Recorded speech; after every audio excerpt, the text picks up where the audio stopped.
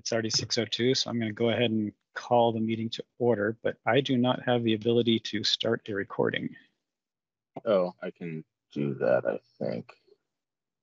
Start recording. Okay. Can I hear you? I can't tell. It should have started. All right, thank you. Time is 6:02, calling the February meeting of the CV Fiber Governing Board to order. To start off, are there any changes or additions to the agenda?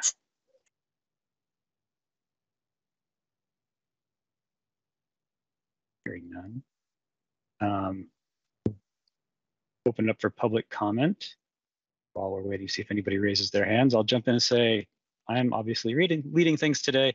Siobhan is on a well-deserved vacation, hopefully somewhere warm and tropical, and we'll be coming back, I think, on the 17th. But a lot to get through today, so if there's no public comment, not seeing any, we can move on to meeting minutes approval. Motion to approve the January 9th, 2024 meeting minutes as drafted with a correction provided by Linda. Apparently, I misspelled her last name, so I need to add an extra L to that. Second. Seconded by Chuck. Any discussion? Any abstentions or what we're looking for? Nays. Not hearing any. Say it passes by unanimous consent. Treasurer's report.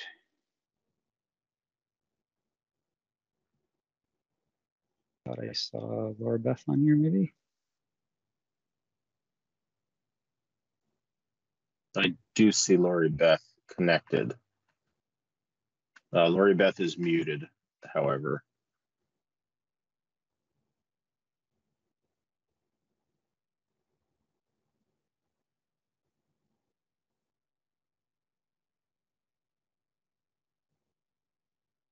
Lori Beth, are you there? Stepped away for a minute. David, do you feel you could handle the treasurer's report, or should we come back to Lori later? Yeah, let's see if she can join us. Okay.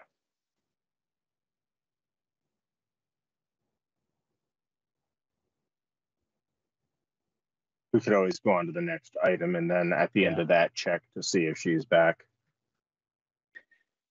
Let's move on then to the construction materials, warehousing, and operations part of the project here. Is that Janelle? I can start, and then Lucas can add detail or color as he would like.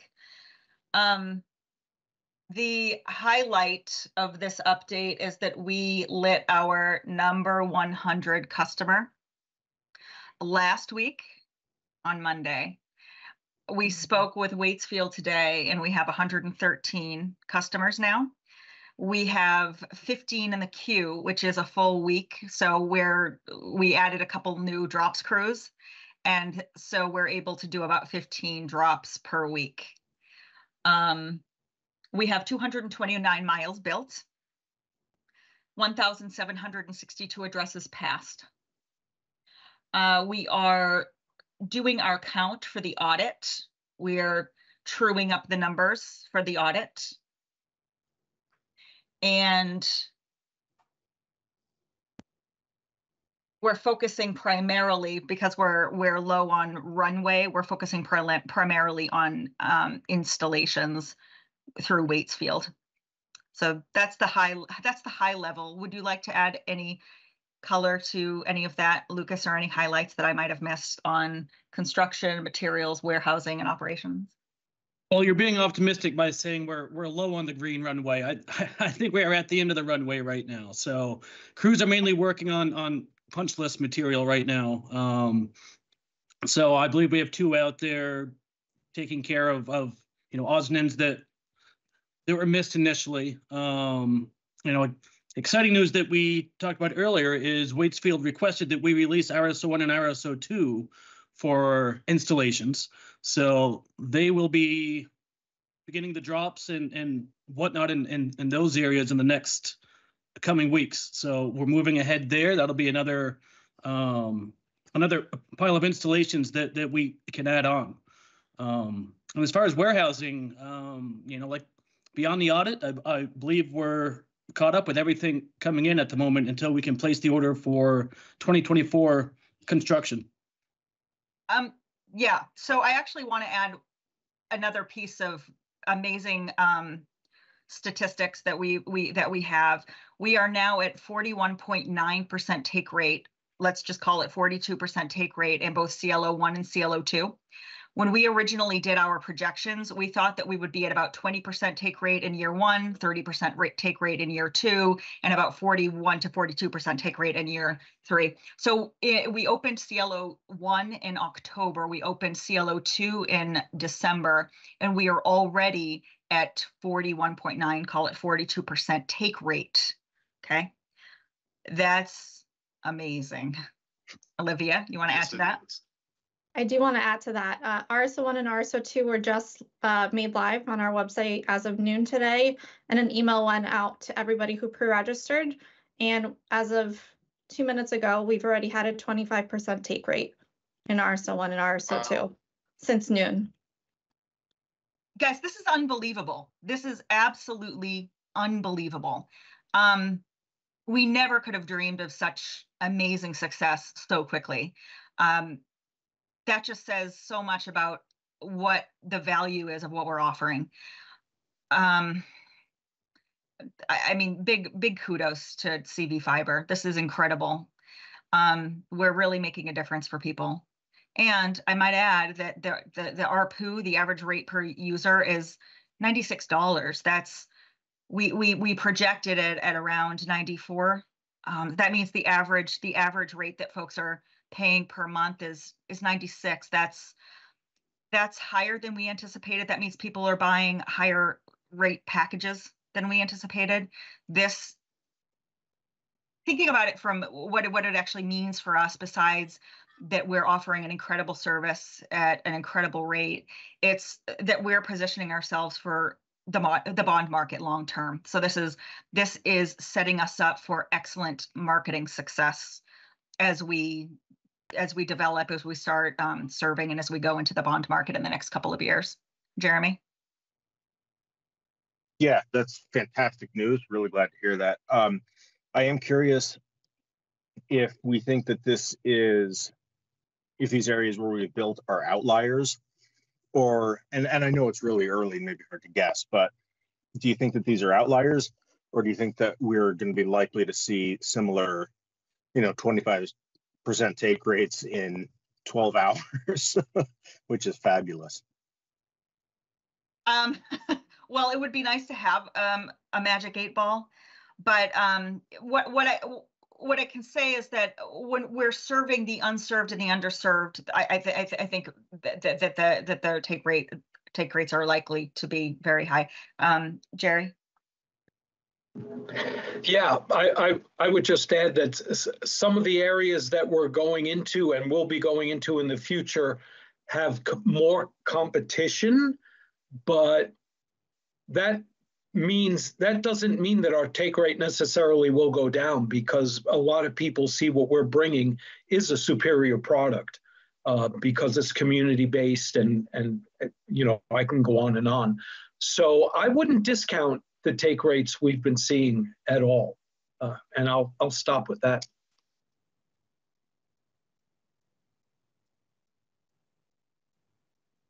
I saw in the chat there was a question of what does it mean to be at the end of the runway, and Lucas addressed it, that it means to have built out all of the pole license that we have received in the district area, which we have been able to construct. So we do need to start really defining our terms. Maybe if you want to create a little dictionary for staff to work through, because certainly these definitions sometimes matter, and they're not always that clear. So, yes, Jeremy. So on that, I believe that in the executive committee, or in one of the meetings anyways, there's some discussion about getting after Hardwick. Has there been any progress made in getting them to actually give us licenses? Because I believe that they're a holdup. Or have we made any progress in sort of the nuclear option of going to the department and kind of taking that on for ourselves? There has been progress in the nuclear option. We reached out to the Department of Public Service. I reached out to Jim Porter and Aaron, who are in charge of broadband and general counsel for the department. And I let them know that we are intending to file a formal complaint with the Public Utilities Commission. They reached out to Hardwick to see if they could get something moving. I advised them today that we intend to file the formal notice to Hardwick by next week if we don't see immediate results. It's unfortunate that we've gotten here, but it's time, and there is a recourse for a reason. So we're taking that recourse. Yeah, I mean, I think that we've been well more than fair with them, given that they had a year to respond. They didn't respond, and we're what, at least 2 or 3 months past that. You know, they're causing us big problems at this point. This is violating our grant agreement to provide service to the unserved. This is violating our requirements under our federal contracts and funds to bring universal service. So it is critically important that we proceed with the legal avenue at this point. Yeah. All right. No further discussion on this topic. We can go to marketing and community relations. So I'll start with Legislative Day. It was an opportunity for us to meet with our sister CUDs and really network with our local reps. So it was a really well-attended event. A lot of brainstorming behind the scenes. We've posted a recap on our website if you haven't had a chance to read through that. But I am working now with the marketing teams at our sister CUDs, those who are working with Waitsfield specifically, just so that we can align on some of that messaging. And those have been really fruitful discussions. As we move forward, we'll probably be working more closely hand in hand just to make sure we're aligned. We've also published a statement of values on our page, a little bit of a storytelling component with our brand pillars. I'll post that in the chat. It is a little bit of a longer piece, but again, it adds color to who we are as a company and the value that we want to provide more so on a community level. So I'll share that as well.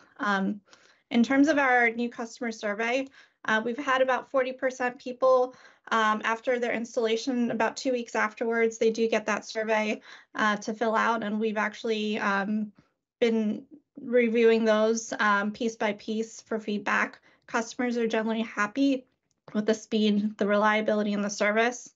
And according to their perspectives, we're actually better than some of the competitors in the area.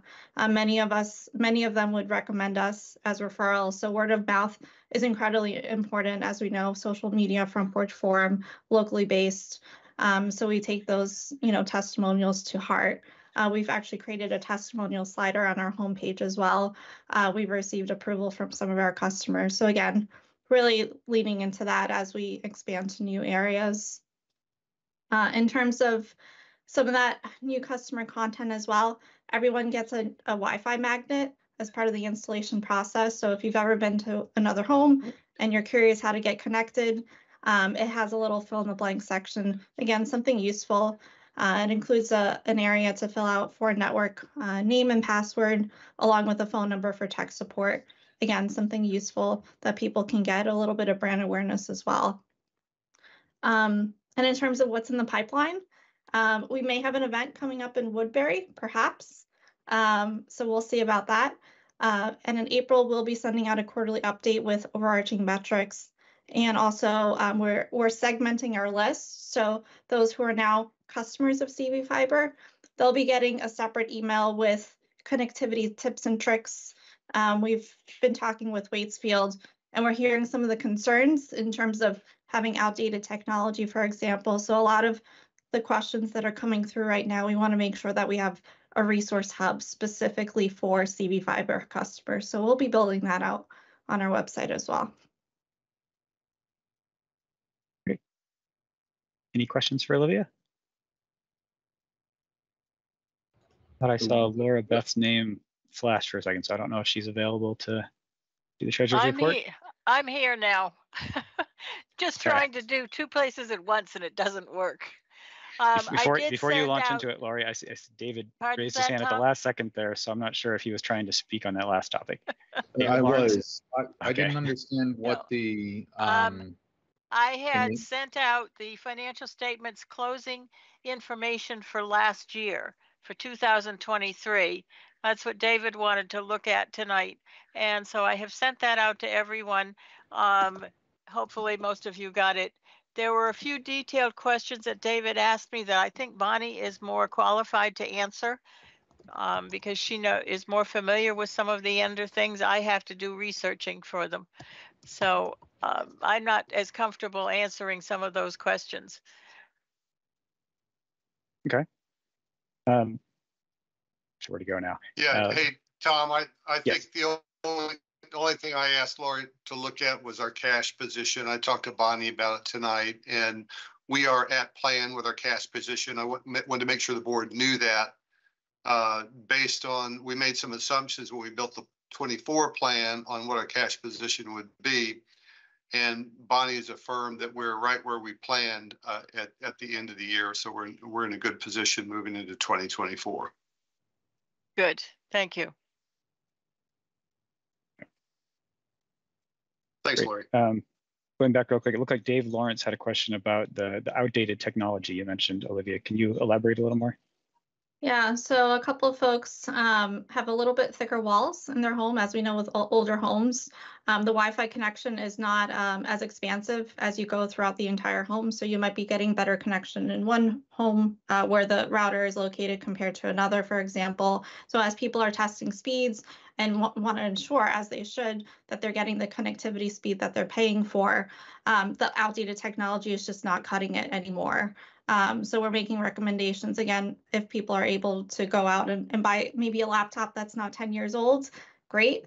But otherwise, we want to make sure that people are getting the speeds that we're ensuring. Unfortunately, that technology component is out of our hands. So it's just a matter of educating now at this point so people are aware. So it was our customers' technology, their computers and their in-home Wi-Fi and so forth. Correct. Yeah, it has some of those earlier Wi-Fi capabilities, but unfortunately, they're just not cutting it anymore. Great. Thanks. All right. Move on to the board and committee memberships. The policy committee is short members, and so that was one of the items we wanted to touch upon. I don't know if you want to make a pitch, Alan, or if anybody is already raring to go. There were some policy conversations that happened over email, so it might be a hot topic. Can people hear me? Yes. Oh, good. Okay, I was having trouble with my mic again. Yeah, we're down to 2 people. We have a third person who is on a vacation status, and so it's not clear if she's coming back as a full member or not. It's interesting. With 2 people, you can still have a meeting because you have a quorum, but if one of those people is not, if one of those persons is not there, then you don't have a quorum, and we can't do anything, let alone sit there and Google and make notes for yourself. So we really need at least one more person. 3 would be fine, but a bit more than that would be helpful as well. I know that policy work probably seems pretty nerdy to most people, but there are some folks out there who really revel in it and find it an interesting way to learn how an organization is trying to run itself and what kind of job it's doing against some of the guidelines it's set for itself in policies. So it's sort of a backdoor way to learning about the organization that I think a lot of people don't realize. So it's not completely boring. Our meetings really do only last an hour, and then we leave. And they're always good minutes if you miss a meeting, so you can catch up. And we try to take care of each other. That's my pitch. I'll toss in that it's an influential committee. The decisions that come out of that committee have far-reaching, legs to them. So, and I'd also add that if you're going from 3 to 4, your quorum number would then be 3, and so you'd need that new person to attend every time. That's right. If we get another person past that, then we're up to 5. Then you can still just do 3 and have 2 absences and still have a quorum. So that would be great if we get up to at least 5. I think anybody who's been part of committees recognizes what you just said, Tom, that you don't want to have 4 people on your board or on your committee or whatever it is, because it makes quorums really, really difficult at times. And if you can do either 3 or 5, you're much better off. John? Yeah, well, I'm fresh meat here, so I'm happy to get queued up for a committee. I probably would fall into the camp of finding policy a little nerdy, but that's fine. And I don't know how it stacks up with what the needs are for other committees, but I'm certainly happy to be put on a committee including policy, and maybe should wait to hear what the rest of the committee needs are. Yeah, John, why don't you do that? I think that'd be the best thing for you, so you can find a home that you really want to be in. Jeremy, Matt? Well, I wouldn't have time to be on the committee long term, like multiple years, but I could do it for a while until we get more people. I don't know if that's something that would be of use, but no, that actually could be of great use. We appreciate that, but we'll keep trying to scrape so you don't have to do that. You've been doing a heck of a lot anyhow, so we ought to be able to recruit some other people. Thank you, Jeremy. Any other takers before I make a motion on it? All right. I move that Jeremy Matt and John Reed become members of the policy committee. I'll second. I think Ted got in there. All right, if there are no objections or abstentions, all in favor. Sounds good. Well, I mean, just to check, it sounded to me like John was a little bit hesitant, and it sounded like Alan was thinking maybe of pausing, and then he said that he'd continue to scrape rather than have me sign up for another committee. I'm just kind of wondering what Alan thinks about this, because it seems a little bit slightly counter to what he had suggested. What I care about is getting people who will show up at meetings. And if Jeremy, you think that's going to be hard for you, for a considerable number of the meetings, then I really think probably you shouldn't be on the committee, because it will cause us to have lack of quorum, and that puts us, that puts us further back. At least now, John Morris and I can have a 2-person conversation, and we can actually have a committee meeting. And I'm willing to go through the meeting and for John to listen to what his other opportunities might be. And I just want people to end up at a place that it's a happy place for them, and a place where they think they're doing something that's valuable and they can contribute to. So, Tom, I guess the motion has gone through. Have we voted on it yet, or we haven't voted on it yet? Well, we did, but go ahead, Chuck. I kind of objected. So okay. I'm not sure we've officially voted on it yet, but whatever. Could I possibly offer a tabling of the motion, at least for the end of it, for the rest of the meeting, and we'll see where we are. Yeah. And to be clear, Alan, if I'm appointed, I will show up. It's just that I will not stay on for multiple years. It'll be a few months that I can take on an extra committee, if that makes sense. Oh no, it makes sense. It's good to have long-term people, but at this point we can't be choosy. Beggars can't be choosy, and we're a beggar at this point. Go ahead, Chuck. I'm about to make a comparable plea for the communications committee. And so if we want to wrap the policy committee conversation first, that would make a ton of sense. But if we feel that's done, I'd be excited to get the floor for a moment to talk about our needs.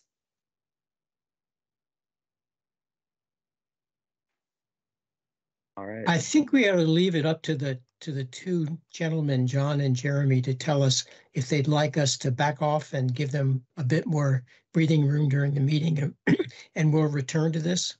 But mine was just going to be a general informational plea to the overall body, not necessarily to the two individuals. So, So why don't I just make it then?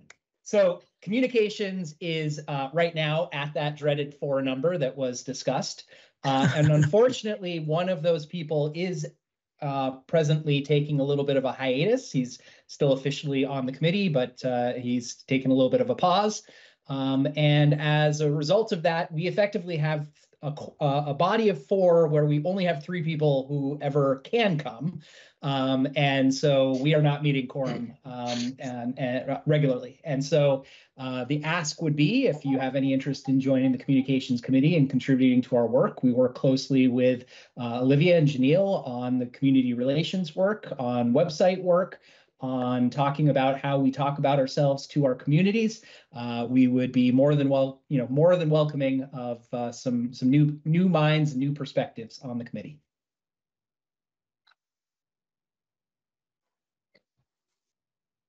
So Alan, you had a request to table. Maybe we should just revisit this whole conversation prior to us going into any sort of executive committee or closing out this meeting, just to see where folks are at. I did make a motion, and then Jeremy, jumped in. Given this format, it makes sense to allow a little extra leeway on what counts as a full vote or not, to allow people to give a chance to speak up. So I'm going to be under the assumption that that was not a full vote, and that motion is not closed, but instead we're going to table it until later in this meeting, hopefully. I think that makes sense. David Mannix. Yes. For the Finance Committee, if I could change topics here a minute, we have currently have 4 members. We have myself and Linda as vice chair, and we also have Jerry and Ted on our committee, and we are going to make a proposal to this group that we add a member who's already discussed her membership with the Finance Committee. We've given her our full support. And we would like to add Sybil Schlesinger, the alternate delegate from Moortown, to the Finance and Audit Committee. And I want to put that before the board for a vote. Second. That was a formal motion, David? Yes. Okay. Seconded by Jeremy. Formal motion. Is there any further discussion on adding Sybil? Christopher, your hand is raised, but is that from a different topic? It's related to committee membership in general and attendance. So for me personally, I would love to contribute more and join more, but my evenings are really challenging. And I could find ways to shift things around in my schedule during the day. And so I'm wondering if maybe there are other people out there who are similar to me, where they could make, a commitment once or twice a month or more, of an hour during the weekdays. And if so, if that was the case, could we consider moving one or more of these committees to a non-evening time, and then have more membership during those times? I guess, could we, I don't know, should we, do something where we kind of, have people tell us if there are others like me who could make the commitments during the week? It's a difficult question. I'm trying to do it in this format, this many people. So the scheduling of the committees is entirely up to the committee. So within the committee, they can decide, gee, Thursdays don't work, let's do Wednesdays at 2 or whatever. But that would be an internal to the committee discussion. Now, I understand that also plays into, though, whether or not someone wants to be on a committee. And so I would suggest probably reaching out to the chair of that committee might be the best way to get a sense of whether or not there's room for movement. Chuck, you're up. Now, just to respond to that, Christopher, I personally would love that change. You know, as a dad of young kids, evenings are precious to me, and I could feel a little more comfortable eating a little bit in the daytime hours when I can move some stuff around. But to Tom's point, it's ultimately at the discretion of the committee. So, you know, I'd be willing to float that by communications committee. Whether it would work for the other members of the communications committee or not, I wouldn't even begin to try to speculate. But I'm happy to at least float it as a topic of discussion. And so, just to respond to that, I would, you know, for the record, I would be happy to join any one of the committees. I'm not precious what committees I join. I'm happy to contribute, but I can move things around during the day. So if one can move during the no, there may be some things on my calendar I can't move, so I can't just automatically commit. But if somebody's open to that discussion, then I'm happy to join more. So before we go on anymore on the rest of this conversation, we're still under motion for Sybil. Are there any things related to Sybil joining the policy committee before we move on to other topics? Finance. Please wave a hand if you've already got your hand up. You said finance. Finance. Did I say please. finance? Sorry, finance. Yes. Finance. No, well, right. It should be finance. Just all of them. Yeah. Okay, finance committee, you're right. Where are we Seeing no at? hands waving at me, I'm going to call the vote for it. Is there anybody who objects or abstains from Sybil being on the finance committee? All right. Oh, Artie's got a hand up, finger up. You're on mute. I can't hear you, Artie. You need to unmute.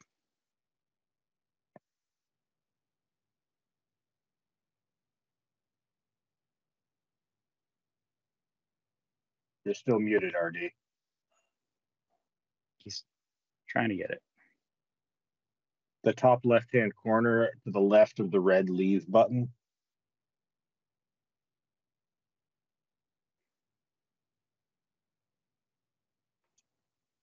Thank you. I just want to note that I have just logged in. I am a member, not a guest.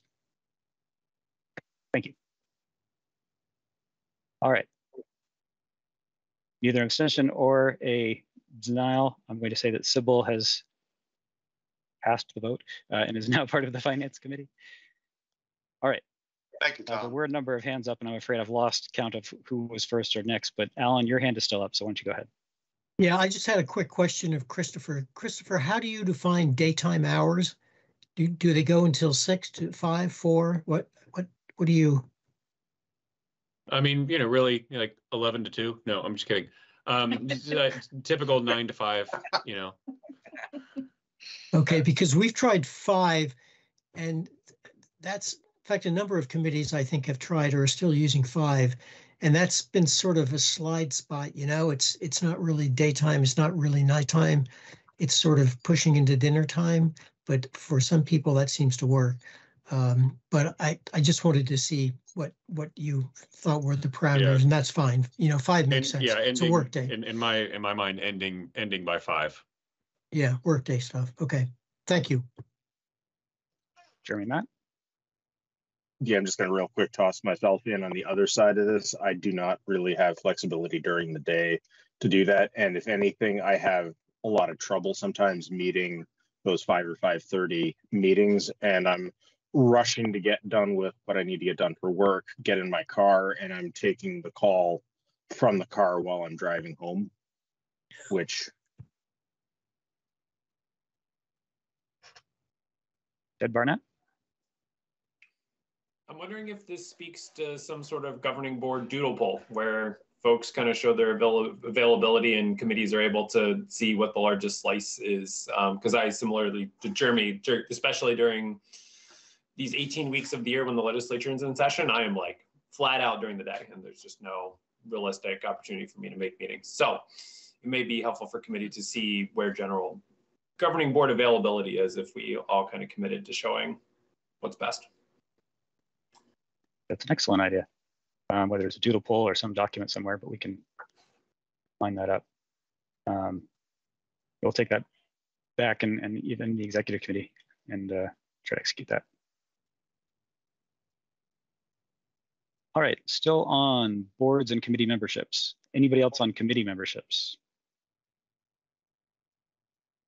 Another topic in this area we wanted to look at is on January 8th, Woodbury voted John Reed in with Michael Gray as the alternate. And just wanted to see, had that already been confirmed was one question, if that had been confirmed last meeting, or if not, do we want to confirm that appointment today? I mean, I don't think that we confirm appointments. I think that we're told by the town who the delegates are.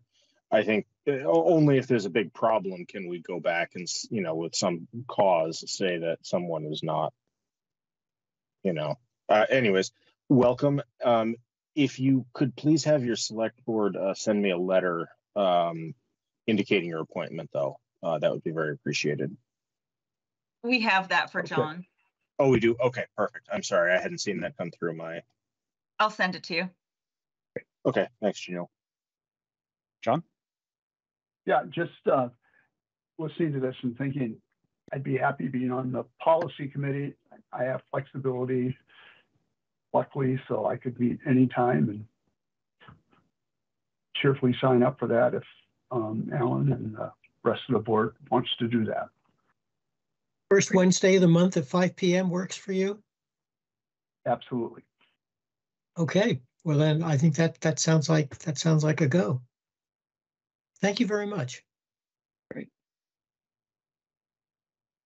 Another appointment that came up is Waterbury has approved swapping Christopher Schenk and Linda Gravel. So I don't know, again, that we need to do any sort of confirmation of that, but if there's any connected things, are either of you leading a committee at the moment? I don't think so, right? I am not. I believe I'm back as vice chair on the operations committee. And I think I think she's vice chair on some.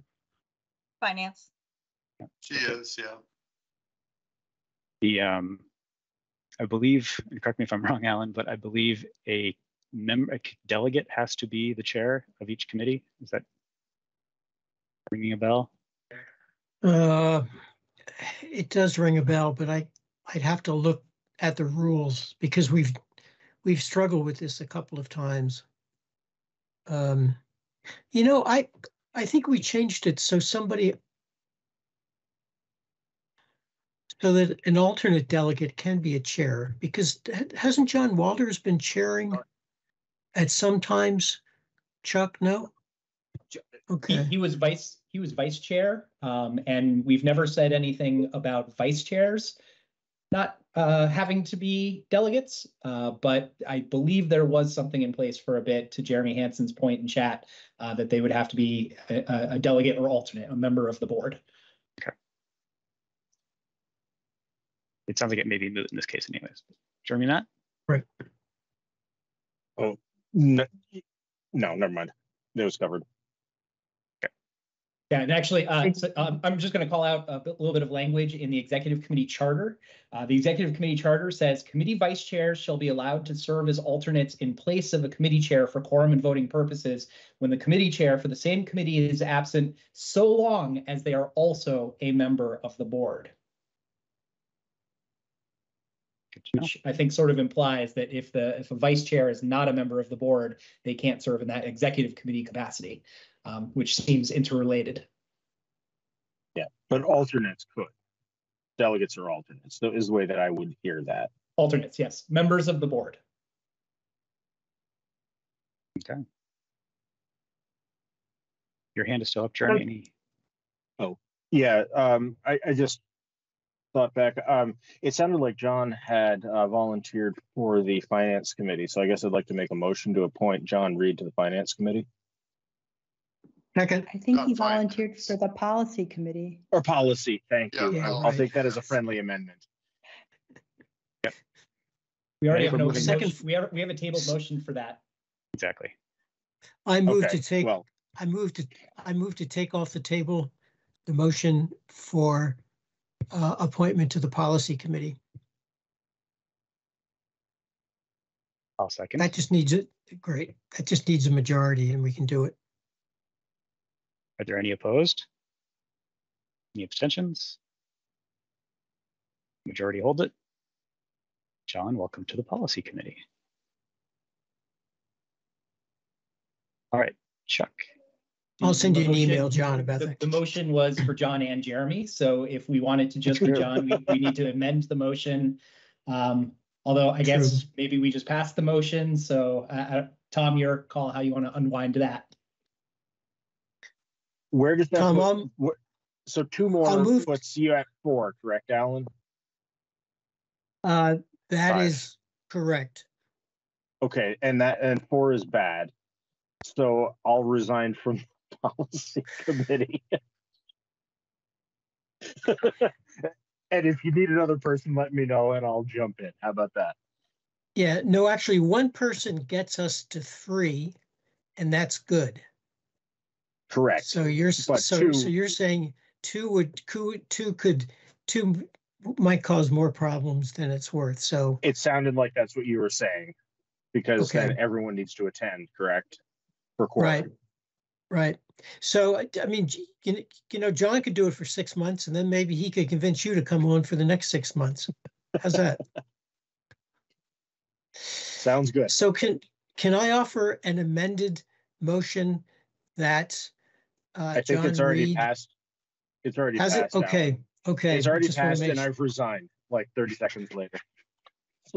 And Sybil, I'm really sorry for these minutes. I'm laughing. Welcome to being chair, Tom. Any other discussion on boards and committee memberships? All right, moving on to human resources and board training. Janelle? Thanks. So we did retain a human resources specialist and consultant who has put together a couple of trainings for us. There are 2 trainings. One is for leaders of CV Fiber that includes the employees and the chairs of committees. That training will take place in person in Barrie on the 23rd of February, and it will be a 4-hour session starting at 8:30.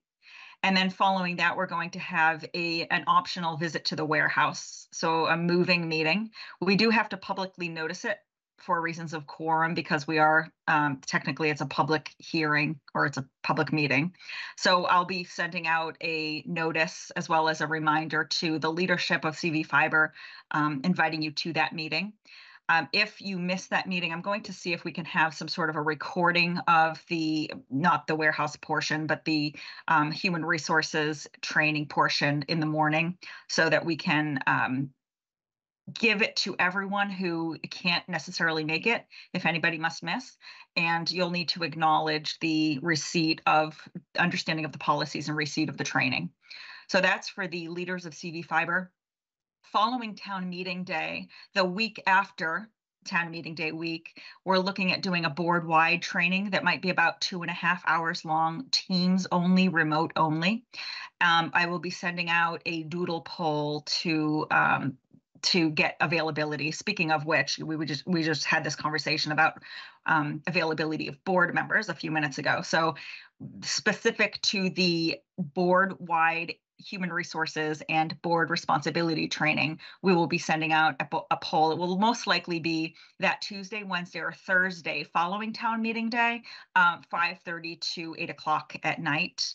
Again, this will be a recorded session. You don't have to actually physically be there. You will need to acknowledge receipt of the CV Fiber policies as well as of the training. So this will be frequently asked questions from the CV Fiber staff. So Lucas, Olivia, and I will be talking for a bit, and then we will have our human resources consultant talking about human resources matters. And this is part of our responsibilities as an employer and as a public entity. So everyone will be compliant with all those annual trainings. And then thereafter, any new board members will be required to watch that training. And once a year, we'll repeat that training. So look out for that poll to come through to find out your availability, and then the training will happen in that beginning part of March.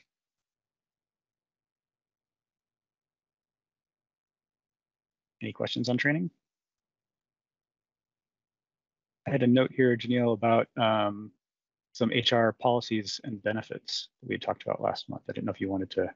Yeah, we did. So last month we just adopted our human resources policies, and there was a question by someone, a member of the board, about do we offer paid parental leave, and the answer is we do not. However, what we did is we looked into, I got quotes for short and long-term disability insurance, because that's a way to address that we are not offering paid parental leave.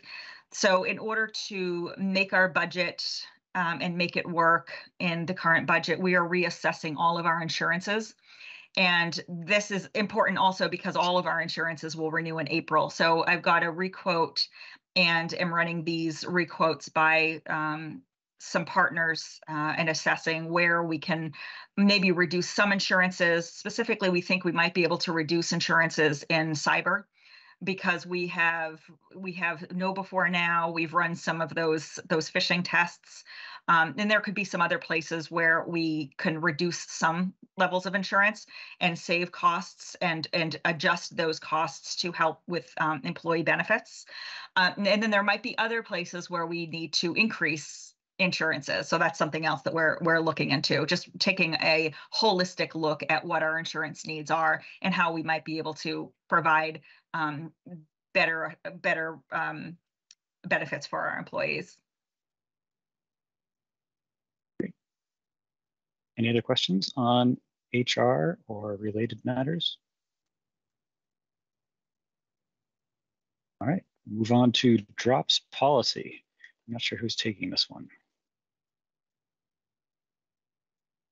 Maybe There's it's just sort of been an open conversation. But well, there's been a lot of conversations and around this, but just the high level, we're still waiting on numbers from Waitsfield and NRTC about the cost that we're looking at for long drops. That's drops over 400 feet. We think it's actually a very small percentage of drops that are over 400 feet, but some of the numbers that we're looking at are that the cost is actually higher than $1 a foot for what we're paying out. So we're now assessing those costs with Waitsfield and NRTC. Jerry?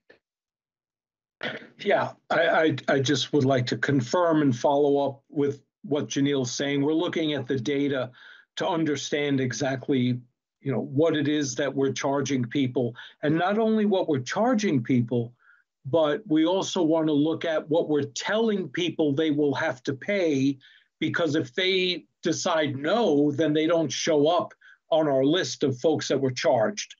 So we're going to do a little bit of a deeper dive, but I don't think this is quite as big of an issue as it appears to be.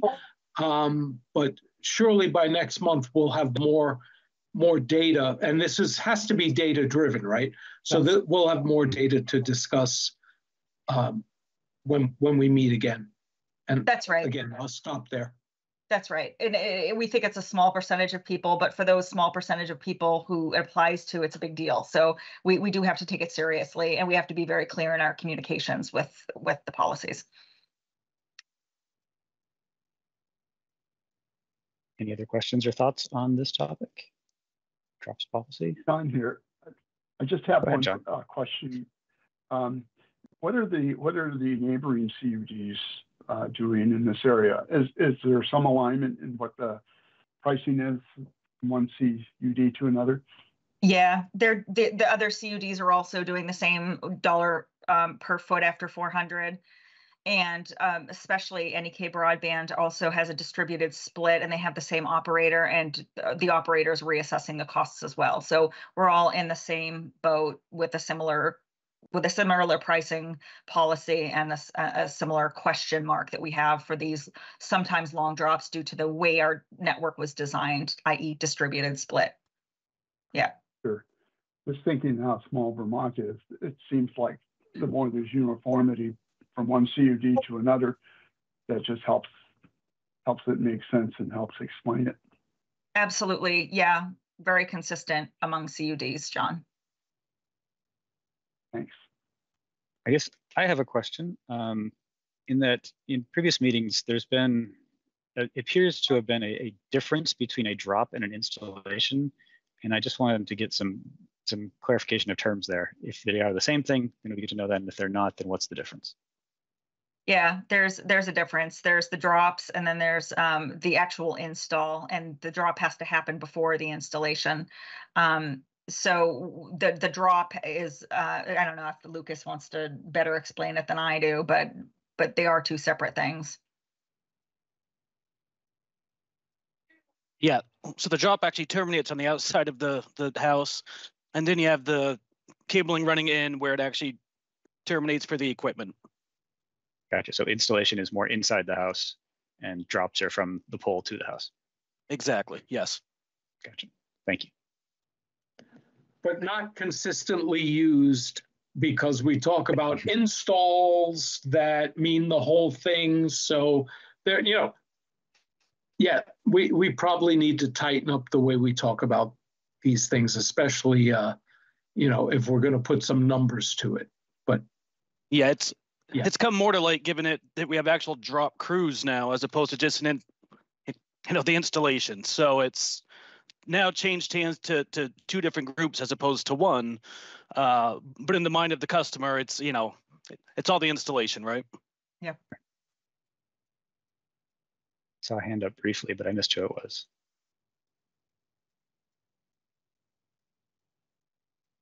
Speak now or forever. All right, we will move on. Finance update and outlook. There was some good news on BEAD grant preparation money. I don't know if, Janelle, if you have more details. Yes, the state of Vermont put out a grant opportunity so that CUDs could take advantage of funding for preparation for the BEAD application process. It's going to be a highly competitive process.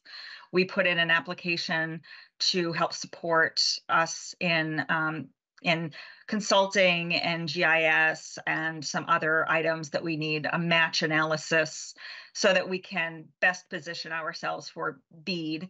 And our grant was awarded in the amount of $145,600 on Monday. So we have that extra funding to help us get to a stronger place for BEAD. RD. Janelle, what was the grant program under which this was awarded? It's the sub-recipient grant program through VCBB. Okay, thank you. And there were similar awards to our sister CUDs, who we are potentially looking at working with to share resources and make for a stronger grant. So, Alan, you're on mute.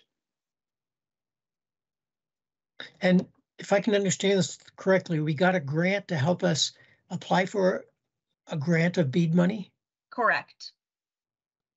Is that a common kind of way to do this, or I don't think I've ever heard of this before.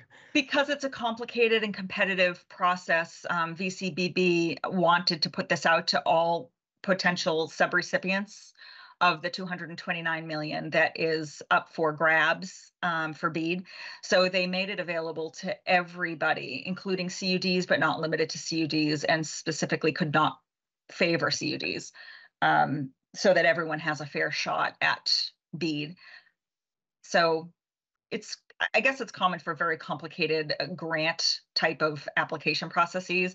BEAD is going to be a complicated grant application process, and we must start that due diligence now. In fact, we have started that due diligence to look at potential project areas, build sequence, costs, addresses to put in, challenges. So it is a complex grant process, and this money will help us better position ourselves. So does the money for the grant, to get a grant, come from the grant funds? It's a separate funding opportunity. I'm sorry. I just don't think in those lines, It just. Alan, municipalities facing flood relief grant applications are eligible for municipal technical assistance grants, which are of the same kind of grants as the same ilk, huh? They're grants to help you apply for grants. It's not okay. Yeah. So now we have some money to help us apply for some money. Okay.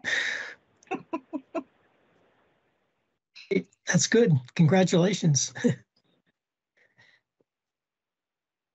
This is Krista, in case you want to know who the phone number is. Could somebody, what did Krista say? Oh, hi, Krista. She was just identifying herself for the meeting minutes, which is very much appreciated. Very much, yes. Yeah.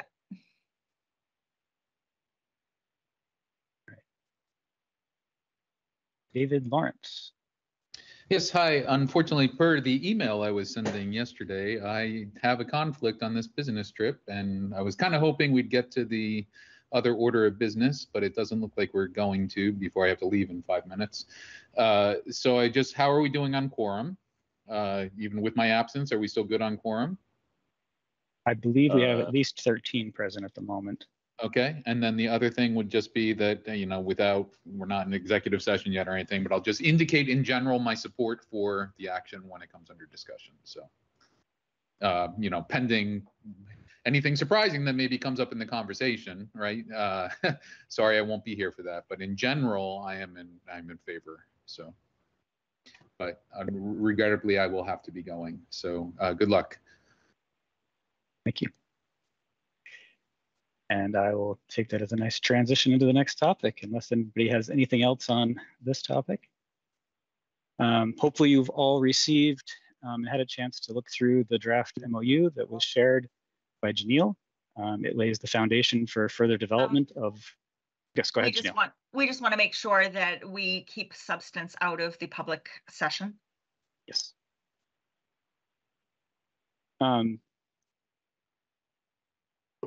So this work is moving somewhat quickly. There are some looming deadlines to consider, so we want to try to get through as much as we can tonight. This is probably going to represent a significant shift for our company, for our organization, if we decide to go this track. So with that in mind, and given how this is fairly significantly into our inner workings of our company, these are very much things that we want to keep business confidential, and there will be ramifications if other parties out there were to get wind of this before it's ready to be revealed. So with all that said, are there any objections to me going into or starting the process going into a executive session? I just want to open up the floor for a chance for people to have a voice before we go into an executive session.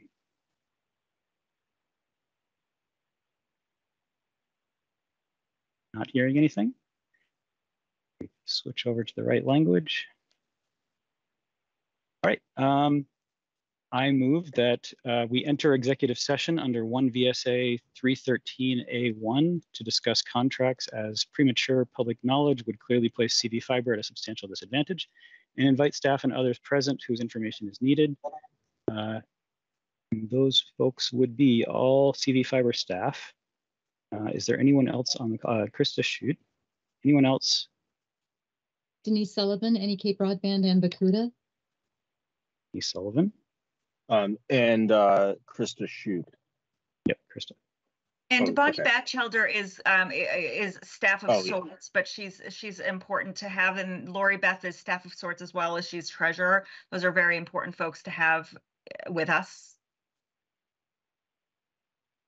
With those folks included, and sorry for whoever's taking the minutes, that under 1 VSA 313B, we be permitted to have those people enter into executive session as well. Second. Seconded by Jeremy. Any discussion? None. So put it to a vote. Is there any abstaining or opposed? All right, the motion passes. Before we go into executive session, we will need to cut off the minutes from recording. So I'm stopping the recording. It is 7:02 p.m. If you hold on just 1 minute. At 8:32, Tom Fisher has called us out of executive session. And I would like to move that the CV Fiber Board direct our executive director to sign the MOU as discussed in executive session. Second. Seconded by Chuck. Open to discussion. Alan. So there is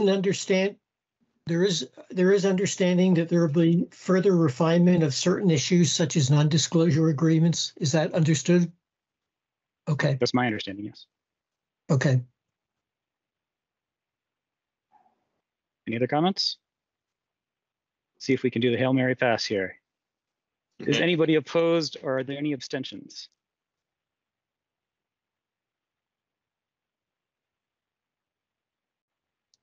A good long wait. We look All forward to right, working I think together. I think we have a unanimous decision. Thank you very much. And I think we can end the meeting here at 8:33.